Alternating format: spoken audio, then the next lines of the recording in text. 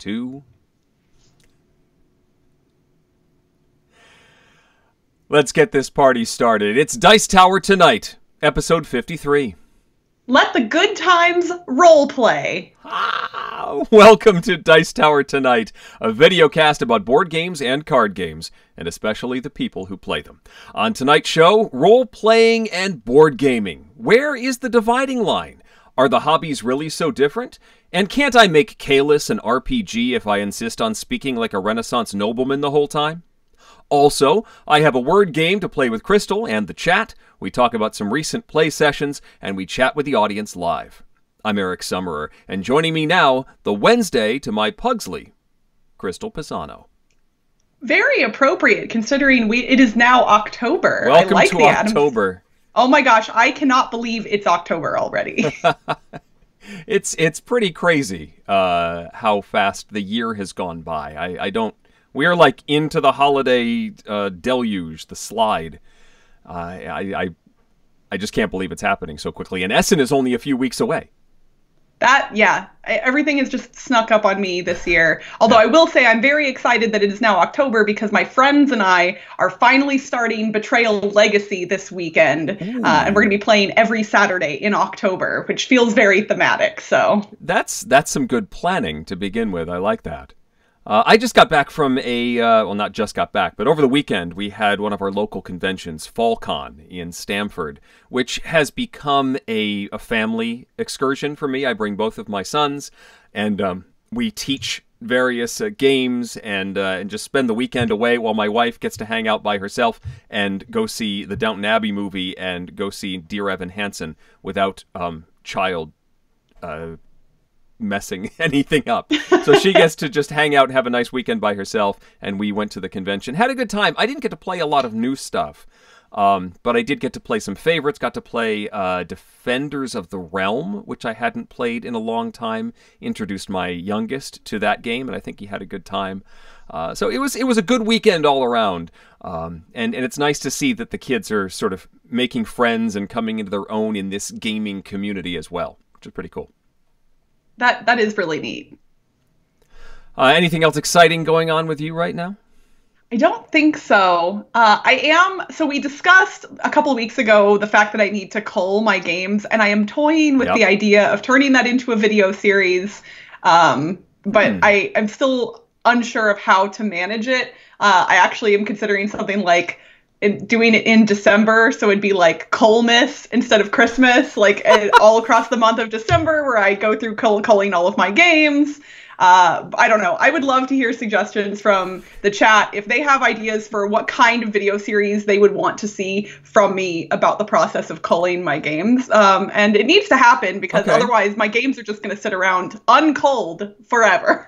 So it's like, Judgment Time with Crystal, and you just bring here's a game and it goes on the table and all right, keep or ditch. What am I doing? Yeah, something like that. I'm picturing like piling all of the games I own into my loft and like doing a big shot of all of them. And then maybe even like a time lapse of me removing games from the loft. Like it could be just as simple as that.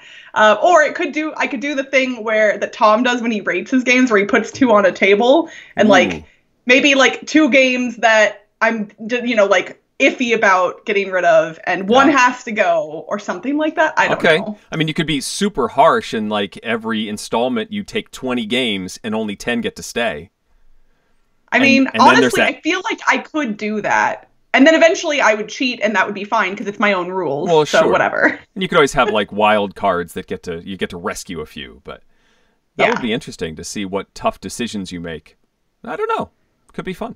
The idea did enter my head to let the chat or the viewers vote on which games I got rid of, and then I immediately went, that's a horrible idea. I'm never doing that. You don't want to hate the chat. That would be no. We know that when given the choice, the chat will throw horrible games at us. So basically, I'm keeping, that is true. Based on what I know of the chat, I'm definitely keeping Adventure Time Munchkin in my collection if they have their druthers, which for the record, I have had a lot of fun with over the years. So no Munchkin hate from me, but chances are it is going to go on the coal pile. Oh boy. All right, let's talk about some new games that we've had a chance to play, Crystal. I have one from Pandasaurus Games. It's called Mental Blocks. Ooh, this was at Gen Con. This was at Gen Con. That was when it released. I got to play this for the first time at the retreat, the Dice Tower retreat. Mental Blocks is a cooperative, I guess puzzle game is the best way to describe it. It contains a whole bunch of these different shaped blocks in different colors and shapes as well. So you've got there's a bunch of squares. They're like a light foam. They look like they might be wood, but they're actually a foam block.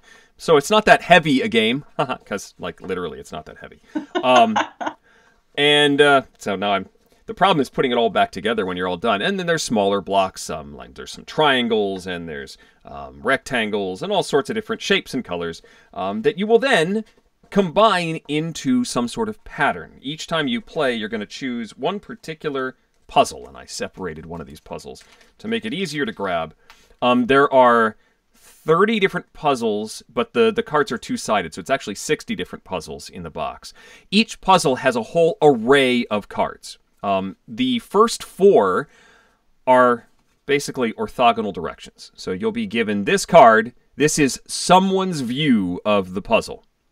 But somebody else will have this view of the puzzle. And if you're playing with more than 4 players, you start to get some other cool views like this 3D rendering of the puzzle. Oh. But you don't know from what direction any of these views are. So your object is to then combine it into whatever it's going to be. And I apologize, this is the first puzzle. I'm not spoiling that much. I'm just going to flash it at the camera. Eventually, it's supposed to look like that, or something along those lines. So that's the solution to the puzzle that you're trying to get to. However, if it were just like, well, let's all just talk and move stuff around and I think we'll be able to figure this out, that would be a little too easy. The tricky part is that they also give you some sort of difficulty in the puzzle. You might only be able to directly touch square blocks, or you may only directly touch black blocks. So then you're picking up black blocks and pointing at other stuff and poking other pieces around, and there's one in here that can't talk. You can touch all you want, but you're not allowed to talk. There are other complications that you can add to make the game more difficult. But that adds a nice little twist. This is a timed game. So the timer's ticking down, and you're trying to come up with this arrangement, and people are yelling, no, that doesn't, whatever you just did messes my whole thing up. I need it to look like this. And trying to do that while only touching blue blocks is kind of tricky. I found the first puzzle not easy, but we managed to figure it out without too much trouble. But as soon as we got into the second puzzle, it started to get really weird. And what we ended up with was nothing like what the puzzle solution was supposed to be. So it can get very, very difficult. And if you want to add an extra layer into the whole thing, there is a possible traitor that can be in the game. One of the players has the solution and is trying to mess everyone up in positioning everything. I don't know if I'd want that much confusion in this game. I really like the production. Those foam blocks are solid. They come with these mental blocks card sleeves that you're supposed to put the puzzle cards in so that you don't get confused and look at the wrong side. It keeps everything, uniform. And they also have, look at all these plastic bags. These were all in the box. There are 30 of these because each of the puzzles, if you want to separate them out, you could separate all, 8 cards per puzzle into a bag. I haven't done that yet because I wanted to show you all the bags, but that's kind of a neat little additional element that they put in the box. I never get mad at extra baggies. I will often not need them or use them, but I am never mad about it. And I am very frustrated when I open up a game and the components are in one of those non-resealable bags and they didn't provide baggies. Yeah, that's the worst. But, I mean, really, there was a time that bags included in the game was rare. I mean, how spoiled are we now that we get mad when they don't have bags for us? The answer is we're very spoiled. Right, exactly. And who has it? You have a box somewhere of bags in your house, right? You probably have a supply waiting for those that don't give you bags. So anyway, mental blocks, really solid game, and I'm looking forward to playing this. This is a really great team building activity. I could see this showing up in various corporate settings to work on communication, because there's a lot of lessons to be learned in here too. But I look forward to playing it with my kids. Very cool. Yeah, we were at Gen Con, the Dice Tower booth, we had a special promo for that game. So we had a lot of people who were picking it up from the booth coming over to the Dice Tower booth. And every time I was like, ooh, that looks interesting. And so now you've made me want to try it even more. Yes, and now I need to pick up. I didn't actually get that promo because I didn't get a copy at Gen Con. But now that Pandasaurus has sent one, I now need to track that one down. Hopefully we still have some in the archives somewhere. I feel like we didn't run out at the con, but I don't know for sure. We'll see.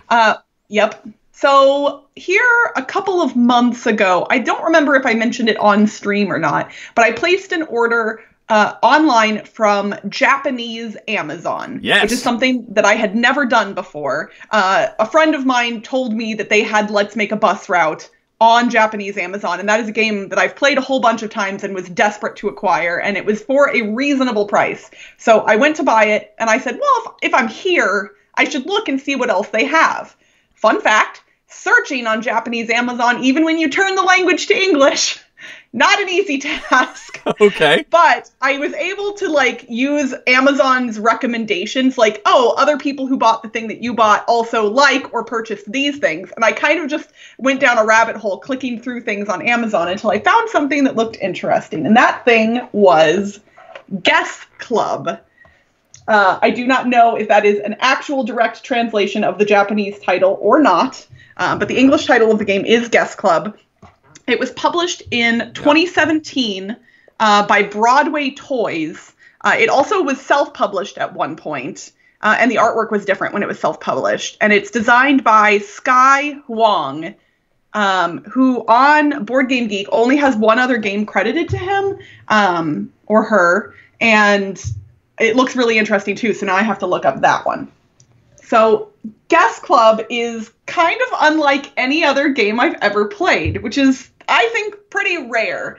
It combines some things that you don't typically see combined in games. In this game, all of the players are given a set of cards that are dry erase, so they are material that you can write on. And there are 3 rounds of the game. In each round, a category is chosen of the players, and there are various rules in the rulebook as to how to determine who gets to choose what the categories are. But you can pick anything you want as long as that category has at least 10 items within it. So, for instance, you could pick Arnold Schwarzenegger movies, or superheroes, or colors, or, you want, breakfast foods. And then the players each take their 6 cards. And the artwork on the cards is super great. They're all colored and figured the same, but the poses of the figures on the cards are slightly different for each one. Yeah. Just barely. And of course, my favorite of all of the sets of cards, it's my favorite color, and it has a poodle on it, which is one of my favorite types of dogs. So I always want to be purple anyway, but in this game, it's like a must-have because of the poodle. So once somebody has determined what the category is, you take your dry erase marker and you write on the backs of your 6 cards 6 things that fit within that category, and then you put them in your card holder. And the card holder is important because you've got writing on all these cards, and if you were manipulating in your hand or putting them together, the ink or the dry erase ink would potentially rub off. So everybody's got these cards in their hand. There is money in the pot in the middle of the table, a certain amount, and there is always money in the pot. If the pot ever gets taken by somebody, then it gets replenished immediately with a certain amount. One player, or whoever the active player is, gets to choose whether they play a card from their hand or make a prediction. When you play a card from your hand, you take one of the cards. Let's say we had said colors, and I had written down the color red on this card. When I played that card, anyone else who also wrote down red has to play it right then. And that's considered to be a matching set. Okay. And since it's a match, I believe I get to take the money in the pot because I played something that other people matched. If I play a card that no one matches, I actually have to put money into the pot. If I don't want to play a card from my hand, I can make a prediction. And that prediction, there's a track, which I'm going to grab so I can show you all. that has numbers on it. And you are placing a colored token of your own color onto the track. There's like 0, 1, 2, 3, 4, 5. Sorry, the glare from my light is probably making that difficult to see. But you're predicting how many matching sets will occur before the round ends. So when I played red and other people played red, that's a matching set. If I play blue and no one else wrote down blue, that's not a matching set. Then the round ends when one player has no cards left in their hand. So there's this interesting thing where you want to write down things that are common or you think other people will write down, because then when you play them, you won't have to put money into the pot. But you also can theoretically write down less common things in hopes that there will be less matches throughout the course of the game and that you can predict maybe a lower number. You can make up to 2 predictions during the course of the round. You have 2 tokens that you can put predictions on, and up to 2 players can predict the same number of matching sets. I'm not explaining the money aspect super well just because it's a little confusing to explain succinctly, but you are collecting money for correct predictions and also matching sets throughout the course of the game, and whoever has the most money after 3 rounds wins. It is odd.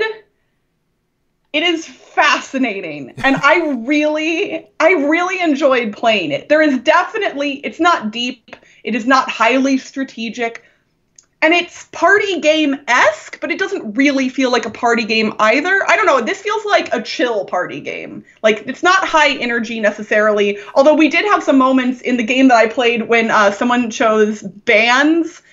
Someone wrote down a solo artist, and I was adamantly arguing that a solo artist is not a band. Like, those are 2 different things. And everybody was like, no, they have a band. And I was like, well, yeah, but that's different. You can't have a solo artist who's just singing a cappella. Well, unless they're a solo a cappella artist. Right. Also, that somebody would like play a card with a band on it and nobody else played it. And they were like, wait, what? How could you not? And it's like, there's about 1 billion bands in the world and you only got to write down 6. So Guess Club, which is not widely available in the States, and I apologize for that if I have interested anybody with it, is very interesting. And I am looking forward to playing it more. And I'm very happy that I picked this up because it's something unique. No one in my game group owns this. No one, I would imagine I might be the only person in Las Vegas who owns this. It's not super common. And I think it was a good get on my part. So yeah, I'm very happy with my purchase from Japanese Amazon. And if anyone knows of other games on Japanese Amazon, let me know, because I'd be willing to place another order. But that's it for Guess Club. Based on my very old at this point knowledge of college Japanese, I think that is the actual title. That's katakana on there, and it is, I think, Gesu Kurabu. Guess Club. Oh, nice. So it's I will say that while the game came with a rulebook, the rulebook was not in English. The rulebook that comes with the game, the printed edition of the game, is only in Japanese, no English rules whatsoever. So I had to print off English rules from BGG, which I was very grateful that they were there. But the rules are in the same art style as the self-published version of the game. So there is a possibility that the rules I played with, while they worked with these components, they may actually differ from the published. I do want to say that in case that matters to anybody. But I could not find an actual English version of these rules. And for all I know, they are the same, but I can't guarantee that. So interesting. Yeah. Cool. Also, chat says it looked like you were eating a card taco while you were displaying that game. I am, you know what? A cardboard taco? That sounds delicious. Nom, nom, nom. Oh, no, it's a poodle taco. Not good. You don't want that. Look at those. Come on, look at the poodle. Look at it's so cute. Too good. Too good. All right, it's time to play a game, Crystal. Are you ready for a game? Okay. I'm definitely ready for a game. So this is, I kind of like it sometimes when we get to adapt an existing game for our purposes and see how well it works. It's a little dangerous. I'm not sure how well it's going to work, but we're going to try to play Letter Jam today. Now, I know you have played Letter Jam before. In fact, you may have even talked about it here. I don't remember if we did or not. I'm not certain. I would imagine we at least mentioned it post Gen Con. It has been one of my favorite acquisitions from, and and my most played games that I acquired at Gen Con in the 2 months prior, or Nice. since. Yeah, it's actually one of the games I taught at FallCon, and my son played it and enjoyed it. So it's hit the table a good amount. In Letter Jam, for those that haven't played it, it is a cooperative game in which you are trying to get everyone to guess the letters that are in front of them by giving clues that incorporate as many of everyone's letters as possible. We are going to play a modified version, in fact, a slightly easier version, frankly, because I don't know how well this is going to work. So ordinarily, Letter Jam is played with a 5-letter word in front of everyone, and you're all trying to get everyone to guess that entire set of 5 letters. We're going to play a 3-letter word, and Crystal is the only one that we're trying to help out here. So let's move the webcam. Sorry if it gets anybody sick. We're going to travel over to my game show set. Welcome to Letter Jam. Wow. And we'll turn on the lights. What is that like a karaoke? Oh my gosh, what is that from? This is a Playmobil Rock Band set. And so I'm actually going to also remove our graphics here so that we can't see, or that we can see everything. Ta-da! All right, now, in Letter Jam, you are trying to guess these 3 letters. They do form a word, although I have scrambled them, so they are not necessarily forming a word right now. We're going to begin by helping Crystal guess this letter. Now, there are 5 other letters that we can use, and there's also a wild letter that can be used in order to help make words. 4-letter words would be better. Yes, thank you, chat. So what's going to happen is that I'm going to give chat the letter that is behind this card, which I can see and Crystal cannot. Then I'm going to take the 5th suggestion for a word that utilizes Crystal's letter and as many of these as they can use, as well as 1 letter that can be wild, basically. This has to represent... They should just use the asterisk to represent said wild letter. We can certainly do that. Okay, because I don't think you're not supposed to say what letter you're using when you use the wild. You're just supposed to. Correct. Although I can probably interpret that if I'm spelling out the word. That's true. Yes. And I've already hidden my chat. I popped out the chat from the window and hid the now popped out window, so I can't see the chat anymore. Perfectly. All right. So I'm going to give chat the letter that we're talking about, that is Crystal's letter, and then I'm going to take the 5th suggestion for a word that is going to get Crystal to guess the letter. Now, since the regular structure of the game gives you, I think, like 11 clues or something like that, we're going to give no more than 6. If Crystal has decided she likes and knows what the letter is, we can move on to the next letter, and hopefully we can get her to guess correctly what these letters are within those 6 guesses. So, first, Crystal's letter is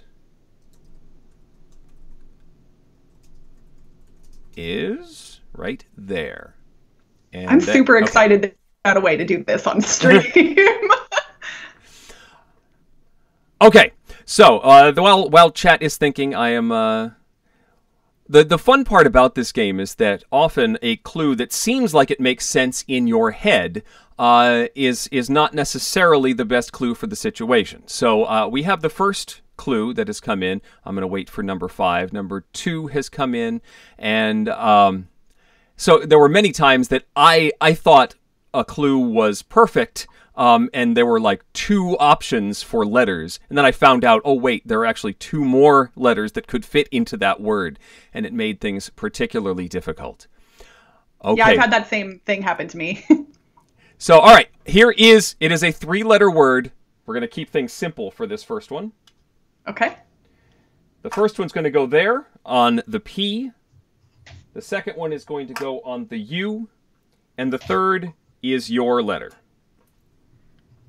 Okay, so normally in this game, obviously you would not be talking things out because there are other players with letters in front of them, but since this is a video stream and there are no other players, I'm going to talk. So things that immediately come to mind, pug, pus, I think that's only spelled with 1 S.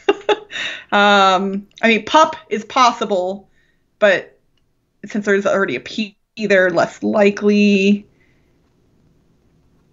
I mean, oh gosh.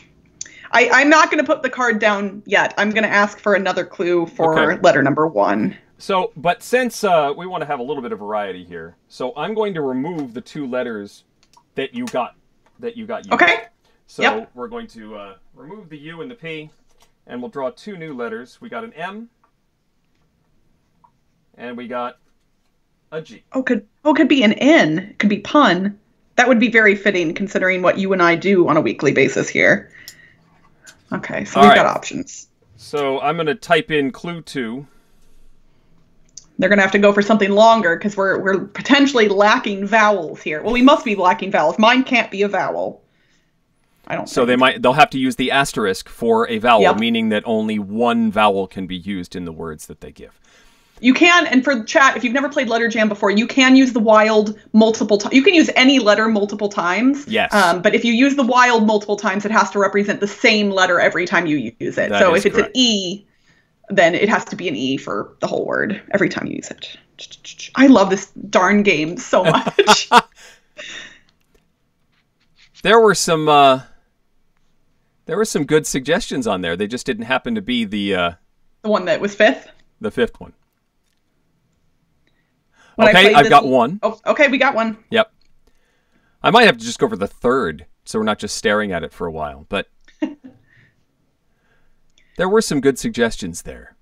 I think it's tough for chat because they want to be quick so they can get their answer in there. Right. But you want to take time to think of the best clue.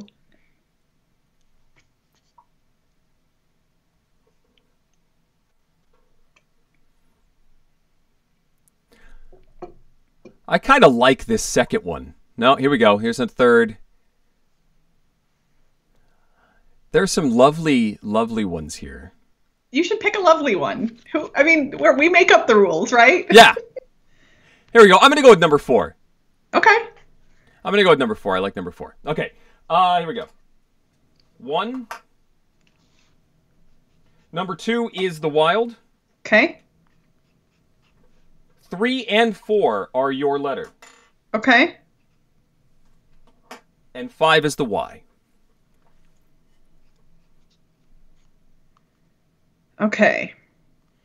So, having 3 of the 5 letters be unknown to me does make it a little tough.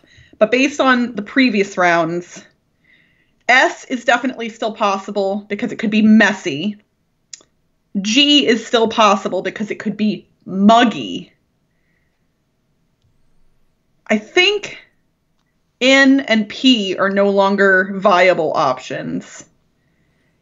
And I feel like somebody was more likely to spell pug than pus. Like, I think if I had an S in front of me, pus wouldn't have been the thing somebody would have gone to. So I'm not certain yet, but I know that we have other letters to get to, and hopefully they'll be able to help me out. But I'm gonna guess that my letter, it might be a G, and I will say we can put that letter down and we can move on to the next one. All right. And then we'll find out later that I'm horribly wrong, and it'll be amusing for everyone. Ah!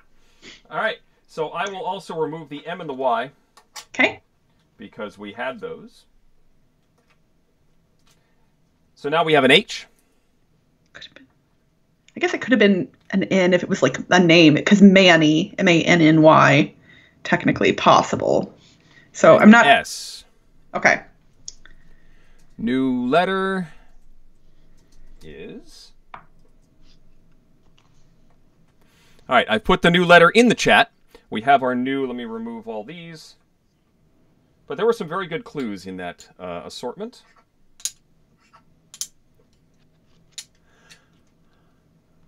It is fun to go back after the fact and look at... Oh, the lights turned off. My lights turned off. I mean, it has music, too. I could be... I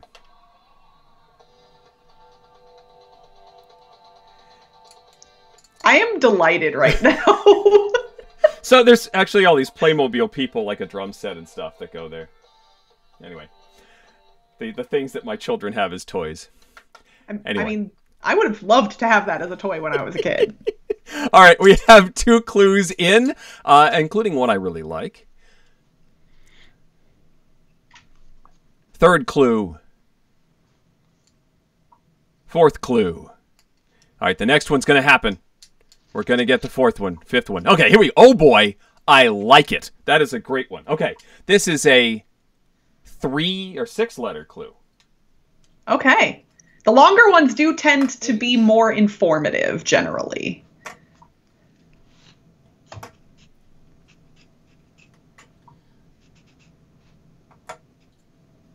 All right. So, number 1 is H. Number 2 is the asterisk. Number 3 is M. Number 4 is your letter. Number 5 is also the asterisk. And number 6 is G. Oh, gosh. So, like, here's what... Oof. Like, it's 6 letters, but when I'm looking at this, I hope that... I don't know if that's going to be blurry or not. Yep. It is hard to, like... So, obviously, the asterisk is representing a vowel. So...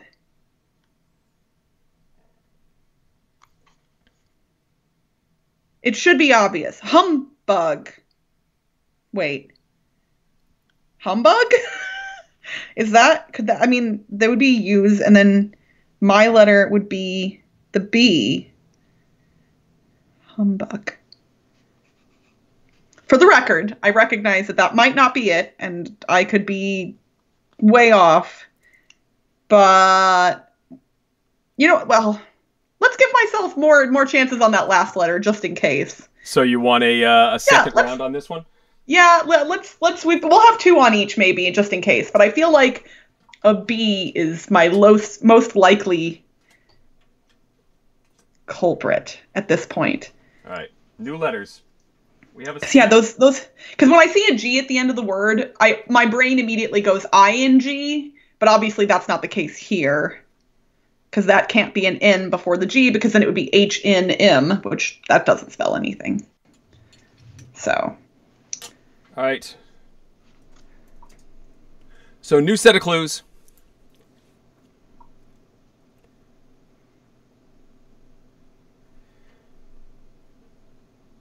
I'm trying to remember what the word was that I had that ended up with 4 different possibilities. That it seemed like a really good clue, but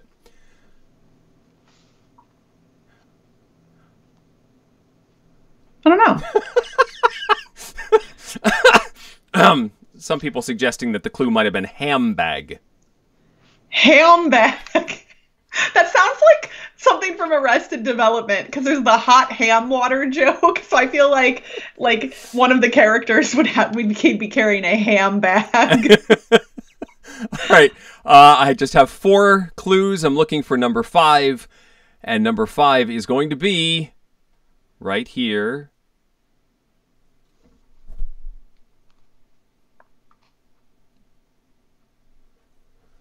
Is that how you spell that? I'm going to go with number 6. All right, here we go.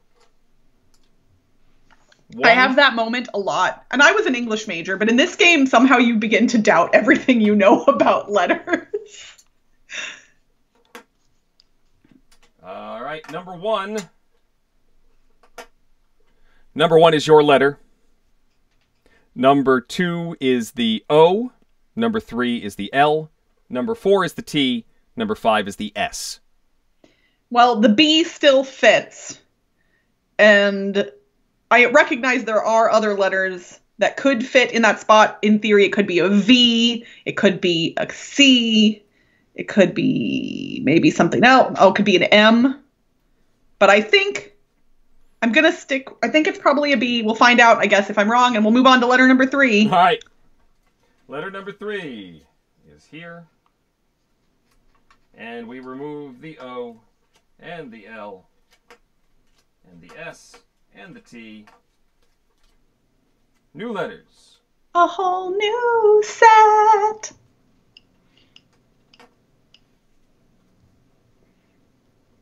Oh boy, 2 S's. That doesn't help, though, because then you just use the same one multiple Right. times. I didn't actually say you had to replace it, but yeah, I like that better, because really it's pointless to have the same letter out multiple times. Okay. The new letter is... There you go, chat. And we'll remove these. And ultimately, when this is all done, once you've decided that, yes, you know what these letters are, you need to unscramble them into a word, which with 3 letters shouldn't be too difficult. But the idea being that when you're done, you sort of reveal, here's the word I think it is, and then everyone laughs when it doesn't work like when it's that. Not that, yep. Well, I'm certainly hoping that this one is a vowel, because if it isn't, then I've done something horribly wrong. All right, we have 3, 4, looking for number 5, and okay, that seems to be a popular clue. That, 2 and 3, 4, 5 and 6. Your letter 2 and 3 are C, 4 is E, 5 and 6 is S. I know my letter. That's such a good clue. Whoever gave that in chat, you get some kudos. That is a very good one. It also helps that they seem to be in order on the board. I mean, yeah, true. But I'm writing them down, so it wouldn't have mattered regardless. Although, yeah, probably easier to like just think of. So do you think you have your selection figured out? I mean, if I am correct, the letters in their current order are G, B, and A, which could theoretically spell gab or bag. Wait, you said this could spell 4 different things? Oh, no. I don't think I said that. Oh, okay. Maybe that's what I... Okay, well, I believe... So I'm going to have you put the letters... I'm going to have you move letter number 1 to the end. So in theory, this should now spell bag. B-A-G, if I am correct.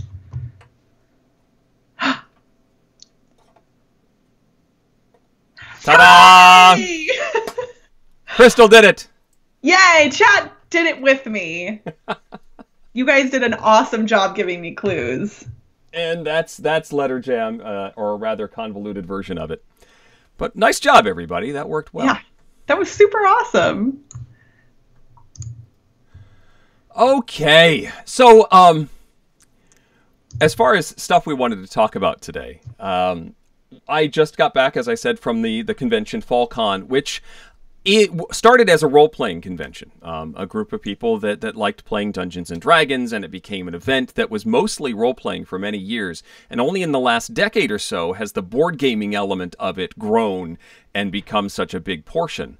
But it does mean there's still a very large contingent of people who play the role-playing side of things. And it's weird, there's this division, because there's the board gaming, it's held in a hotel, a Sheraton in Stamford, and the lower level is primarily board games, and then they have the mezzanine where all the role players are. So there's this real separation, that they're all up there playing their role-playing games, and then down here are where the board gamers playing. But my son, my youngest, the 8-year-old, made some friends whose parents are in that role-playing contingent. And they asked him to play Dungeons & Dragons. They're like, hey, you want to play D&D? And he's like, okay, sure. And so they take him off to a table in the corner, and they just throw him some dice and gave him a pre-made character, and they just went off and had a little adventure. And so then he's like, Dad, I played D&D. I want to do this now. So we got the $20 starter set, which has a set of dice and a bunch of pre-made characters and a basic adventure. And he read none of that. He just opened the box, got the dice out, and immediately he just started, all right, Dad, here's your character, and we're going on this adventure, and we're going to go meet an ice dragon, and we're going to do this. And he just was off on, I don't know whether how much he picked up from the other kids or how much he was just doing himself, but it was impressive because I've always seen Dungeons and Dragons as this rule-heavy experience. Like you got to have all these monster manuals and all this stuff, and he just took the basic concept and just ran with it. And we're going to have this adventure now. And it was just really cool. I just sat back and just, let's see where this goes. I don't know where this is going to go. And so it got me thinking about the division between role-playing and board gaming, and how there really isn't that much of it at this point with so many crossover products. And and games that do have a significant role-playing element to them. Absolutely. Well, first off, that story is delightful, and I think it really illustrates how kids kind of, this is a weird way of describing it, but they haven't developed that like fear of the unknown that we as adults sometimes have. I think for a lot of people, Dungeons and Dragons, if you've never played before and you are an adult, can seem daunting. Even if people are like, you know, people in the chat are saying that the starter kit is great and 5th edition does a really good job of getting you into the game. But even with all of those things, I think a lot of people who've never played role-playing games before go, ooh, I don't know. It seems like there's a lot and I can't do it. But kids just hop right in. So that's really cool. It was really impressive. So I don't, you have some notes that you wanted to talk about, but the one question that I have always sort of wondered, like, where is the dividing line between what is a role-playing game and what's a board game? Is there an answer to that? I think, yes. I would say generally, well, oh gosh, I can't even, so the term board game obviously implies that there is a board, but I use the term board game to describe lots of games that don't have boards, such as card games, for instance. I still refer to them as board games because I feel like they still fit within the same family. I think a role-playing game is less about the components and more about the experience, and board games often are definitely about an experience as well, but there is more weight to the components involved in facilitating that experience. That would be my quick, off the top of my head way of differentiating the two on a very high level. Mm-hmm. I like one of our chatters here said it can be a dotted line when you're talking about the line between the two hobbies. Absolutely. It's a porous line. It's a porous line. It's a very wiggly line, probably. I had never played a role-playing game until about 2 years ago. And this is when I was already very deep in the board gaming hobby and had always kind of had a curiosity about role-playing games. When I was in college, there were a group of friends and acquaintances of mine who got together on, I think, Friday nights and played some role-playing game. I don't even know if it was Dungeons and Dragons. And I was an underclassman. They were upperclassmen, but I had a friend in the group, so I would sometimes come and watch them a little bit. I don't remember if they invited me to join them or not. It seems like they had a very established thing going, so I don't think it was like they didn't purposely leave me out, but I've been a writer for most of my life, and I believe I'm a pretty decent storyteller. So the idea of an RPG has always appealed to me. I had just never really had an opportunity to play one. And a couple of years ago, some podcasters that I knew through Slack, and not board game podcasters, but just podcasters in general, were putting together a game of D&D for people who had never played before. And I said, hey, that's me. So I hopped in and ended up playing with a bunch of actual strangers. Like, we did not know each other prior to playing D&D, and we played every week for a little more than a year before the campaign wrapped up. Okay. And we called it. They are still playing with other people now, some of the people that I was playing with. I had to stop because I'm so busy, and a year of that was a little bit much. Yeah. I also was playing in a monthly campaign that started a little bit after that with some of the guys like Roy Cannaday, who the Epic Gaming Night channel was running that stream, the monthly, or the Epic Tales of Misplaced Meeples. So I played in a monthly D&D campaign, and then I also still occasionally play in an ongoing Star Trek Adventures RPG with some of my online Star Trek friends who all also happen to be in the board game hobby. And nice. We are all huge Trek nerds, so that is a delight. I literally will take brown eyeliner and draw Trill spots onto myself for our stream. And we don't stream it live anywhere. No one is watching except for the people I'm playing with. But I really like to get into character, and I'm a joined Trill in the game, so it's fun to do. I like it. Yeah. A few people talking about some games that have RPG elements. There's lots of board games that have RPG elements, Mice and Mystics, Arkham Horror, that have sort of a sense of the tropes of role-playing, stats and skill checks and that sort of thing, the Pathfinder adventure card game, but they tend to lack the role-playing aspect of the role-playing. There's not a lot of acting involved in the board game versions of RPGs. And in fact, there are some of these that I've played with friends who do play role-playing games that say, you know, why don't I just play a role-playing game? If I'm going to do something that's almost an RPG, why am I not just doing an RPG? Although you can play a role-playing game purely mechanically. You could just say, let's go on an adventure and we'll do this skill check against this monster and not put the trill dots on your head or dress in costume or speak in funny accents or all of the stuff that are often tropes of role-playing games.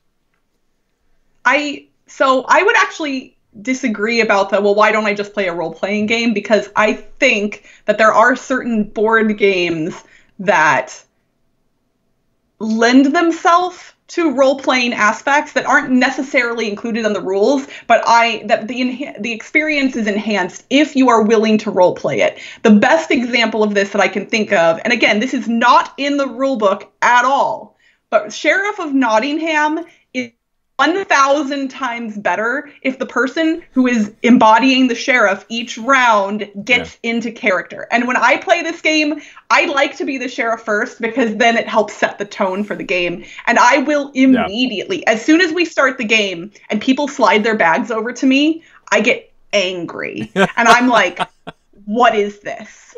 I see there are no coins on any of these bags. Like, I want them to pay me just for the privilege of me even considering their bags. And people get shook. They literally are like, whoa, like Crystal's intense right now. But it's so, because you have to think the Sheriff of Nottingham would just not be like robotically deciding to open or not open things. He would be a jerk about it. Right. And honestly, I consider myself to be a mostly pretty nice person, and it's really fun to be a jerk for just a few minutes. And that's what role-playing does. It allows you to step outside of yourself for a minute. And I know that not everyone is comfortable with that, but it's so much fun to do. Fog of Love is another example. Role-playing in Fog of Love makes the game a lot more interesting as well. Especially when you and your partner are having to kind of decide on a very tough decision. And that can get really intense in that game because some of the topics that you're dealing with are very serious. Yeah. So that is it's fun, but in a very different way. So I think there are some board games that are really enhanced by people being willing to throw in the aspects of role-playing. That's true. One of the best games of Colosseum I've ever been involved with is when we basically made it an improv game describing what each of the shows were. Yeah, we were doing it mechanically and collecting tiles and presenting a show with these tiles, but then we had to describe what the show was. And that add a whole another layer to this. And Sheriff is another great example. I played a game with Chris Leader, the designer of Roll For It, who is a very fun guy to play games with, and his Sheriff was also very intimidating. It's just so much fun to surprise people with that kind of stuff. And then in future rounds of Sheriff, like when I'm the Sheriff in future rounds, people will just put a coin on their bag before they give it to me because they don't want me to get angry.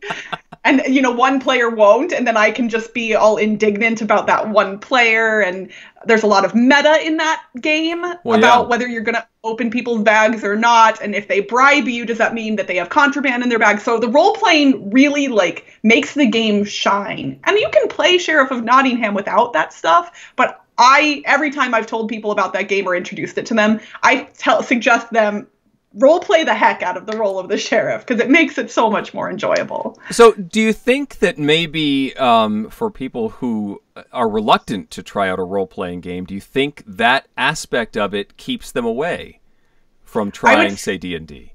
I would say yes. I would say there are probably the two things that I would imagine keep a lot of people away from trying RPGs would be the rules have the thought that they are rules heavy. And in some instances, that is not an inaccurate assumption.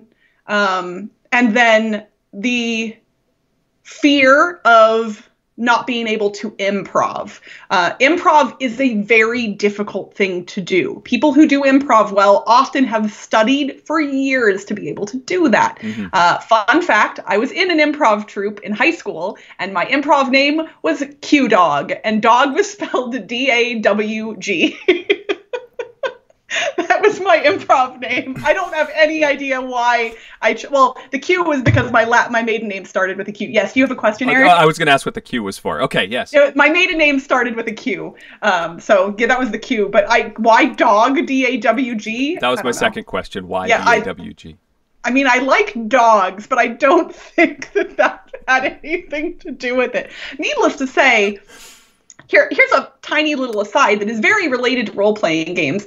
If you are a person who likes trying new things, taking an improv class can actually be a lot of fun and will benefit you in ways that you did not know, such as presentation skills at work, or the ability to podcast or make videos on YouTube. There are a lot of things that improv will help you with, and it'll give you a little bit more self-confidence, likely, as well. So I would suggest if anybody's ever considered taking an improv class, do it, 100%. And it may be tough or uncomfortable, but if you can find the right group, oh gosh, I hit the mic, I'm so sorry, hopefully that wasn't loud. I'm gesturing wildly, which they tell you to do in an improv class. Yeah, so improv, good for role-playing, can be intimidating, though, if you've never done it before. Hallex in the chat says, I even role-play in Mansions of Madness.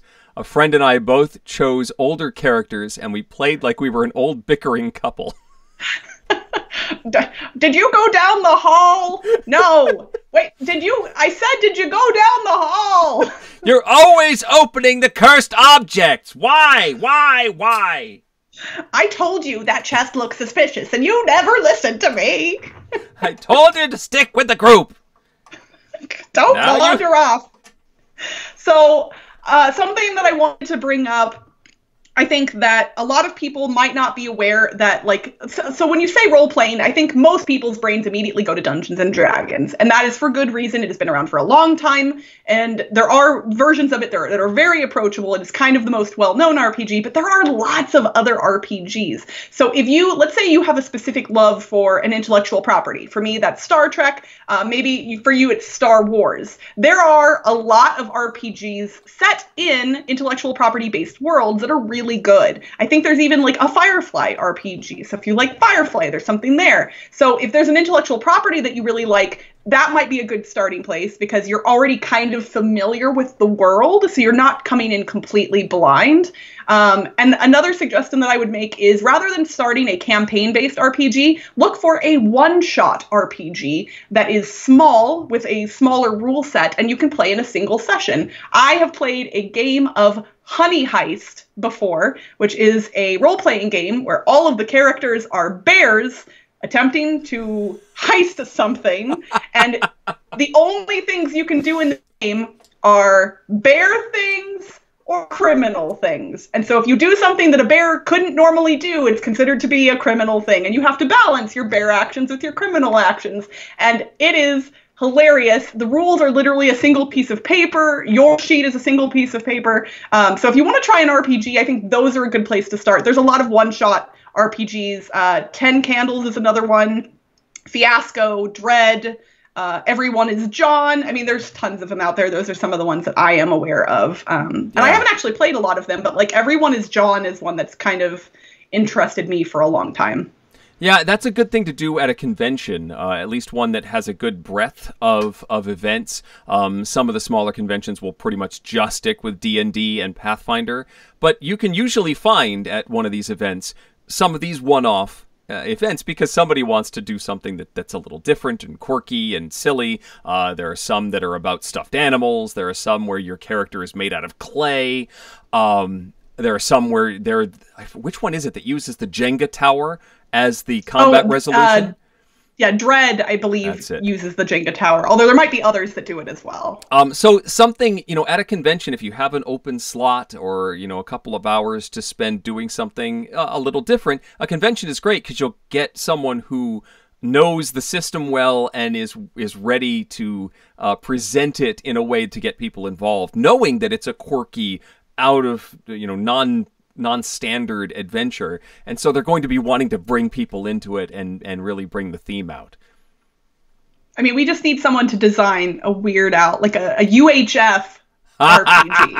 That I want like Stanley Spadowski in my RPG. Stanley Spadowski's Clubhouse RPG. Yeah, I'm gonna start typing immediately. We're gonna make it. Oh gosh. Yep. I think there's a Stargate RPG too. That would be fun to track down someday. Oh, okay. Yeah, that's pretty cool.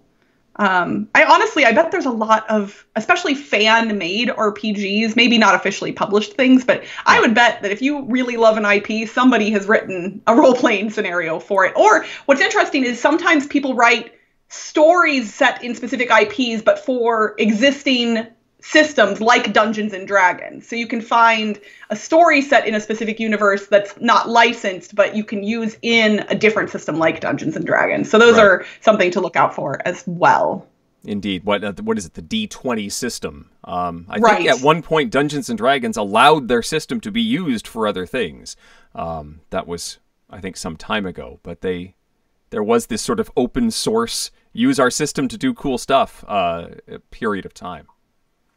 Kabuki Kid says the only RPG they ever played was Star Trek, but that was back in the mid-90s. I will say I did not play an RPG of Star Trek back then. Star Trek Adventures, their newer one, is delightful, and I actually like the dice rolling system far more than Dungeons and Dragons. And that has nothing to do with my love of the IP. I really like the 2d20 system way more. And you're looking for low numbers, not high numbers, which is interesting if you try and switch back and forth between those two games in a short span, which I have done in the past. Yep. Rick Thompson says there is a new Stargate RPG coming out next year. It uses a system similar to Dungeons and Dragons. Very cool. Very cool. Well, we have a few minutes left. If anyone has questions for us about RPGs or board games or anything, feel free to drop them in the chat. And while you're thinking of a brilliant question to ask us, make sure you click that little thumbs up button below the video for me, please, because it helps with our YouTube algorithms and it makes me very happy. And we have 3 thumbs downs already. How is that even possible? I don't know. I know. I love that people click into the stream just to say, I don't like this thing. I mean, part of me wants to know why, but part of me probably doesn't want to know why. I mean, there is no reason why is the answer, basically. So what is on the horizon for us, Crystal, in the next few weeks, between now and when we get to speak again? I'm looking at the calendar. I don't think I have anything like super major going on in the next couple of weeks. So we'll be back. Next time we get to talk will be right before I leave for Spiel. Okay. And then we'll get to talk after Spiel. That'll be fun, too. Yep. I just did my live stream this past Sunday. If anybody wants to watch that is here on the Dice Towers YouTube channel. I do that the last Sunday of every month. And this one was a fun one. I really enjoyed it quite a bit. But yeah, so between now and then, I don't have anything specific going on, aside from starting that Betrayal Legacy game, which I am very excited about. So maybe in 2 weeks, I can provide some non-spoiler initial thoughts. At that point, I will have played on 2 different Saturdays. I'm not certain how many games we're going to play in each session, because I don't know how long they take. But my best guess would be 2 to 3 a night, maybe. We'll see. Wow, okay. So I will have a few games under my belt at that point for sure. Okay. Nick asks, what are your favorite tile laying games, Crystal? Ooh, that's a good one. Tile laying. Well, I just recently played Legendary Forests for the first time, and it is delightful. I haven't played Carcassonne in a long time, but Carcassonne is still great. I guess Karuba would be considered a tile laying game, probably. Yep. It's hard for me to think of games with a specific mechanic off the top of my head. So let's go to the games that I own on Board Game Geek and take a look and see. Do you have any that you really like? One that's a classic is called Entdecker. You're building islands on a grid, and you have to sail from different ends of the board. So like the bottom of the board, you can sail off for free, but then if you want to get like from the sides or from the top where you can reach things more quickly, you have to pay money, and then you have to pay for each tile that you draw. And if you manage to get to an island with the tiles that you draw, it's a little bit of a like push your luck or a betting game. How much do I invest on this particular journey? And then if I reach something, I can then claim it, put one of my explorers on it, or even a building that will hopefully win me majority when that island completes. I like it. Okay, very cool. Did you find any others in your list? I'm not necessarily. I definitely, there are games that have tiles in them. I mean, like Betrayal is a good example of there are tiles in that game, but it's not really a tile laying game. Yeah, I don't know if tile laying is something that I don't gravitate toward that much. Mm-hmm. Or I'm just not thinking of the ones that I would count.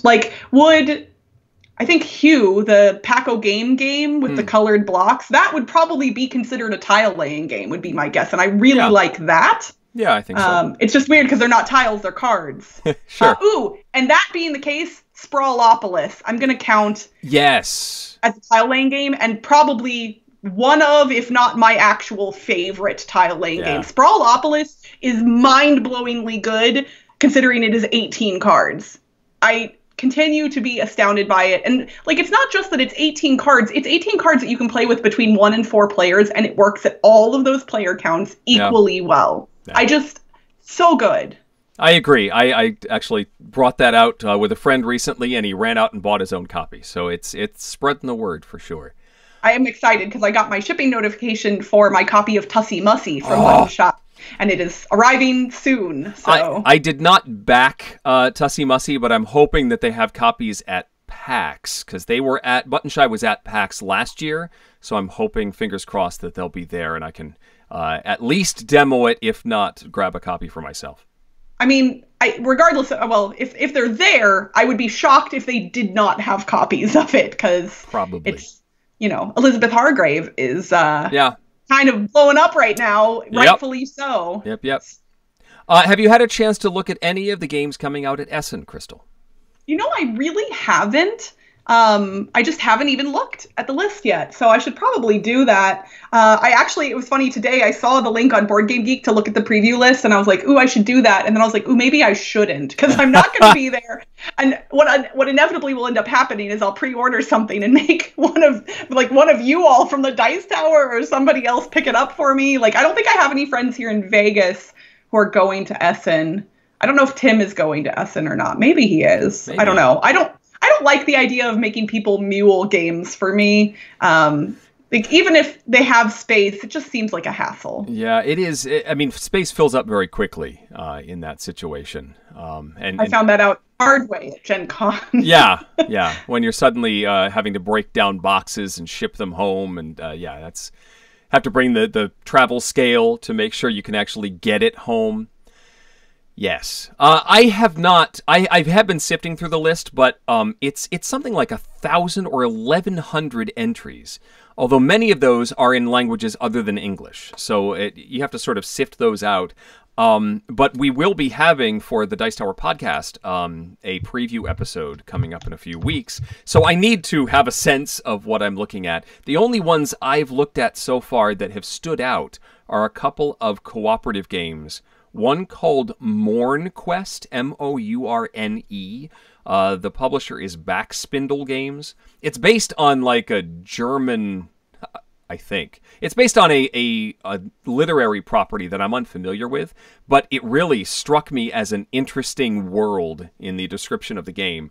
And it's, magic, swords and sorcery sort of thing. And it looked like it would be an interesting exploration for me and my kids.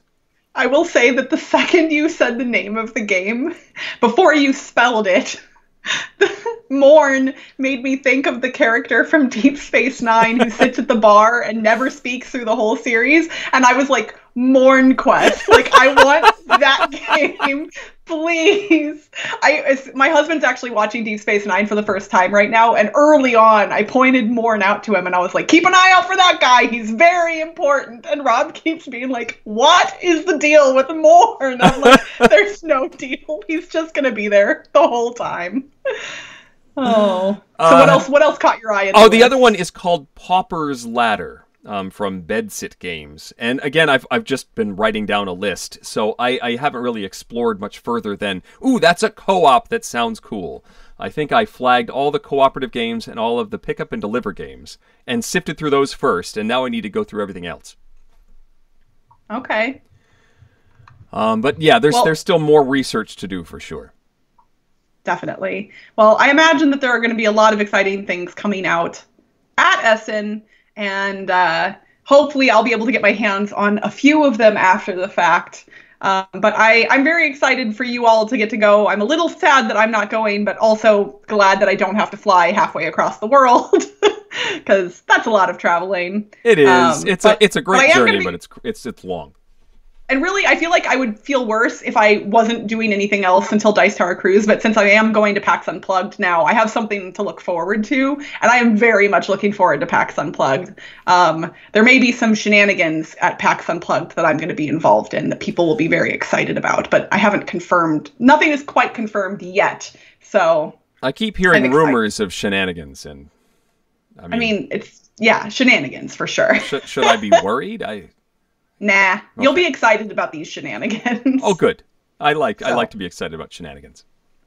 Well, it looks like the questions in the chat have kind of tapered off. Do you have any final thoughts that you want to share about anything before we sign out? I'd like to try more role-playing games, and I'm excited to see what my son comes up with. I've suggested that he actually read the rules now. But both of my kids are now arguing over who gets to DM the first real adventure. So I'm pretty sure we try and rotate who gets to decide what we do on game night, and I think when it's my youngest's turn next, we're playing some D&D. Well, that's pretty exciting.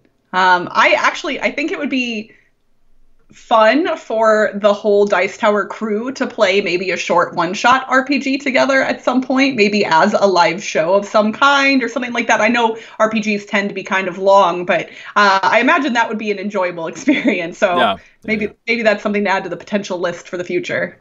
That would be fun. Yeah. All right. Well, thank you all so much for watching. Again, if you haven't yet, please click that thumbs up video. Click the thumbs up video. Click the thumbs up button below the video, and we appreciate it.